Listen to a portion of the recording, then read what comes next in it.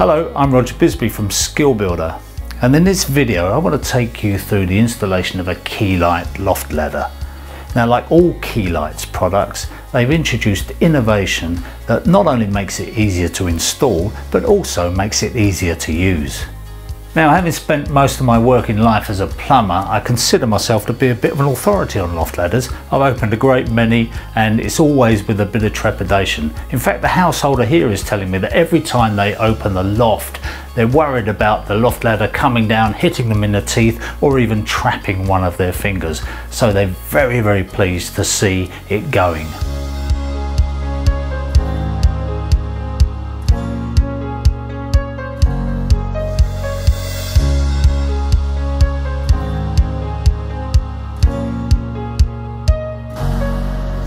In the Keylite range, there are 19 different sizes of loft ladder to take into consideration the available opening size and also things like the floor to ceiling height. But it's very likely that there's going to be a ladder in there that suits your property perfectly. But before you start cutting out the roof timbers, there are a few considerations that you need to make. And if you've never done this sort of thing before, I highly recommend that you get a professional involved. But the good news is it's a one-man fit. So even if you do hire somebody to do the job, it's a very quick and easy job that can be done by one person. I've had a measure up here and I'm just double checking the dimensions, and I reckon that this ladder that's in here at the moment isn't really utilising the space that well. I can actually get a slightly bigger ladder in here at 1200, so I've selected a Keylite 05 and I'm just going to cut this opening out a little bit more to maximise the space. I think it's always handy to have as much room as you can when you're carrying those suitcases and things up into the loft.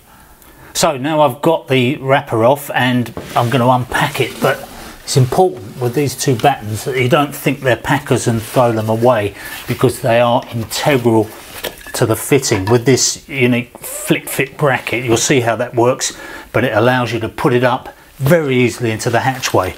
We're going to take this ladder off the hatch to lighten the load. That's another unique feature of this ladder, that comes off. And this handrail, which is supplied as standard, has to be loosened and lifted up. It's in the transit position at the moment, so we'll lift that out of the way and then you'll see that we can take the ladder off very easily indeed.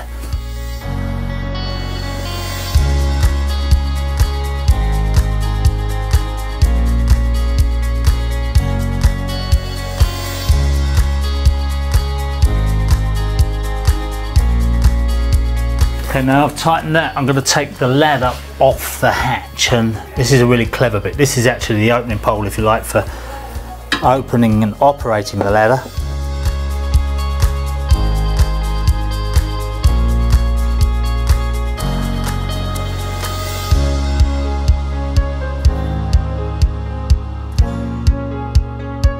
The battens are pre-drilled and sized to receive the brackets.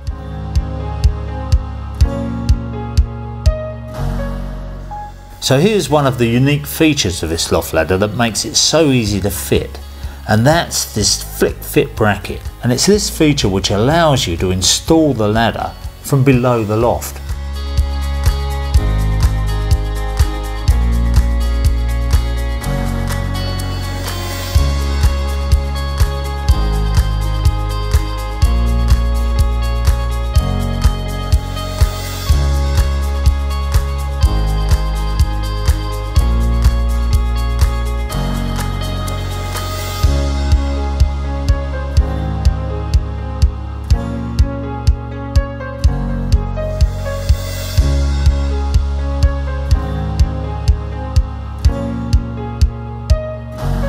Now, when you come to tighten this up, the best thing to do is position these brackets so you're sort of halfway on the slide there, and that way when we cut the bottom of the feet to suit the height, we allow for the fact that the customer might change the carpet or the floor covering, might suddenly decide they want wood flooring or something, so it allows you to adjust that ladder up or down.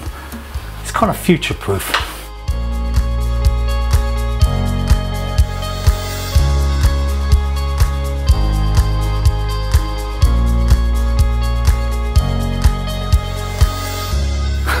You know, that's never happened to me before.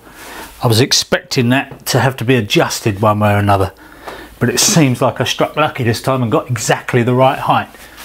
Now if it was an inch or so out, I could raise it or lower it on the brackets here, but if it's more than that, you're going to have to cut it.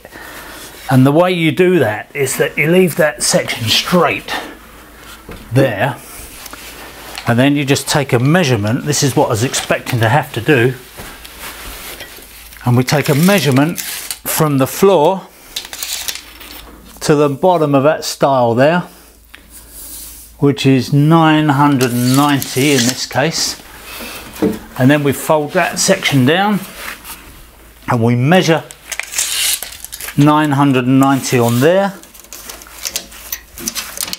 and then we make a cut.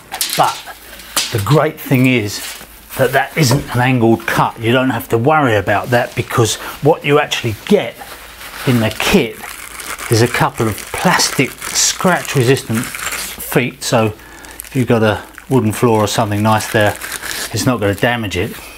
And then once you've made your straight cut at the bottom, that small adjustment, you just slip on these feet, which are already angled. They're a real snug fit, those, and there's a screw that's countersunk into the bottom on both of those to keep them in place.